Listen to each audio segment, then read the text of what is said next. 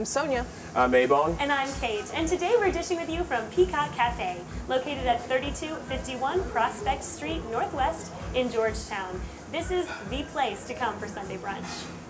Yeah, actually I would agree with that. And martinis. But our guest today is Kelly Collis-Frederick, who is the publisher of City Shop Girl. Welcome, welcome. What is City Shop Girl? City Shop Girl is a daily email. Well, actually, we publish Monday through Friday, and we promote sort of all things happening in DC, from happy hours to spa treatments, shopping events.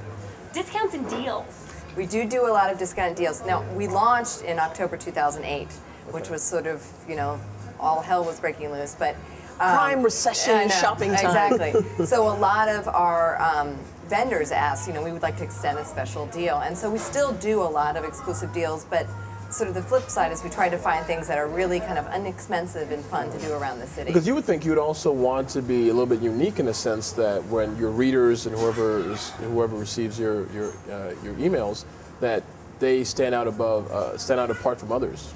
Yeah, we certainly hope so. I mean, the design of the email is meant to be very short and consumed on your PDA or, you know, quickly at work. I mean, everyone goes out for happy hour, and we try to tell them, like, well, this is a great place to go. Have you checked out their patio or their new happy hour menu? So that's what we try to sort of So dig in. who are the majority of your readers? Our readers are, for the most part, sort of under the age of 40, definitely female. So they're girls. Putting the girl. They are girls, that's right. They are City Shop Girls. Can you imagine, I'm a guy and I'm going to City Shop Girl, but do you have any mail?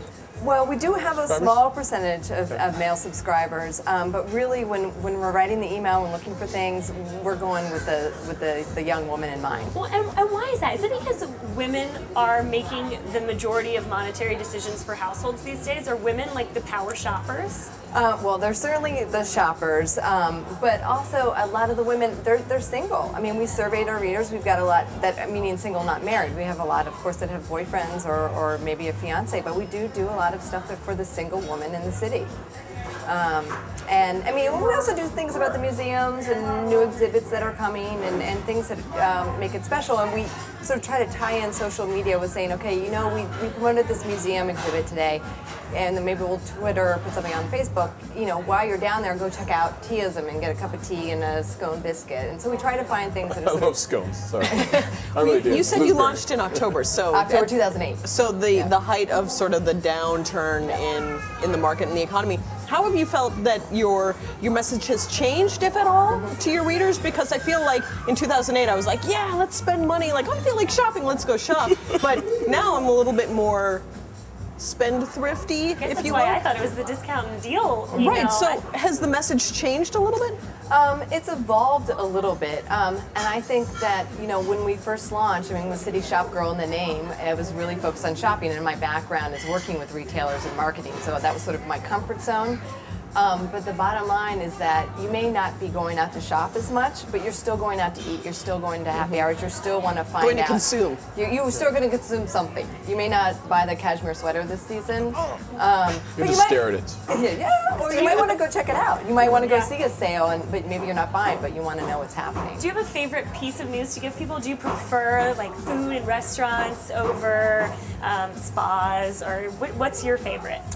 Well, certainly anytime we do spa related, it's very, very popular. I mean, and again, it goes with the whole idea. We like to pay for ourselves. Yeah, well, and so do I. You know, well, I do. I love massages. So do you think that more guys would be into this? Do you think? Are you going to say that City Shop? Yeah, City Shop Dude. City Shop Dude. City Shop Bro.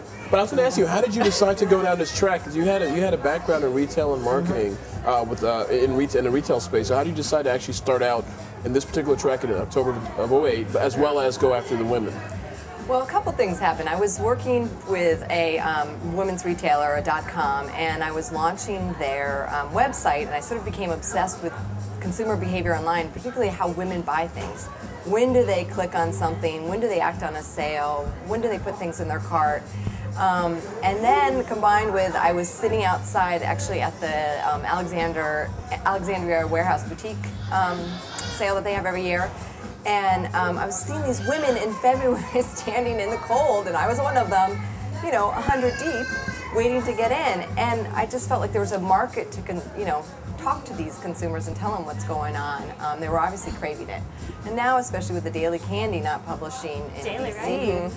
I think there's even more of a void. Yeah. Oh, I didn't know that. So we're going to keep continuing But doing you it. will also do some kind of fun events to get people involved and a part of the community. You all did a pretty fun scavenger hunt this year. Yeah. How did that end up? Was just so much fun. Well, it was our anniversary, and we wanted to find a way to sort of give back to the vendors that had been participating with us, and also the readers finding a fun event for them. And so we had our readers register, and they had to go around the city and collect items from vendors all over the city.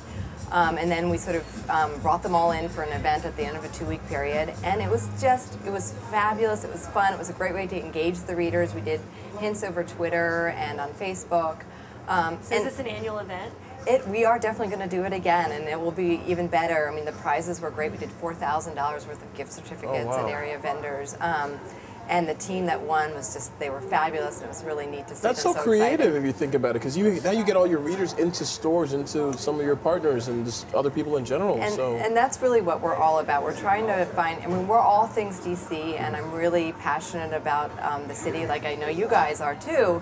And so any way I can find to engage something DC. I mean, when we work with designers, we like to do, are they from DC? And store owners, and we like to kind of tell the story a little bit in the email when we can about how it's DC. And I think our readers look for things that are sort of local. Are there any new things coming up in the next year that we should look for? The scavenger hunt to definitely wait for, and any new things?